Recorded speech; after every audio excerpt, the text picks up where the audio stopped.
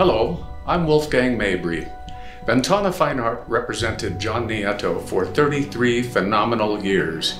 He was our top-selling artist the entire time and was featured annually in Santa Fe's famed Indian market.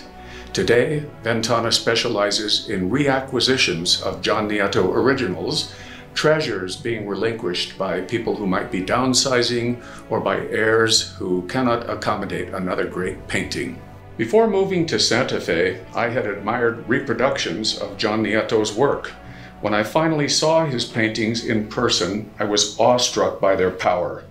Nieto had brought Fauvist color design to paintings of peoples and animals native to North America. He always did so with the greatest respect for his subjects, and he always took care to let authenticity shine through his signature graphic style. Bold outlines, strategic manipulations of proportion, and striking color combinations would have been enough to make him a huge and influential success.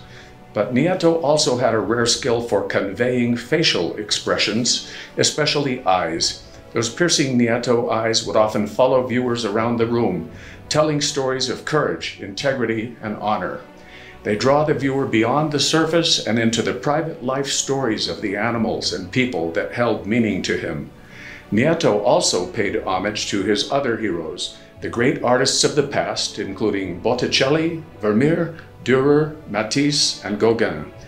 During Nieto's last 2 years, he painted cubist versions of heroes in his Native American history, and he wanted nothing more than to continue his homage to Pablo Picasso, the artist he admired most out of the hundreds he studied and knew by heart. Like many who got to meet John Nieto, I will miss his great intelligence, his personal warmth, and the excitement of seeing new works emerge from his limitless imagination and skill. Happily, we can revisit some of those qualities in a beautiful coffee table book, John Nieto, Forces of Color and Spirit, published by Ventana and now available at Ventana Fine Art.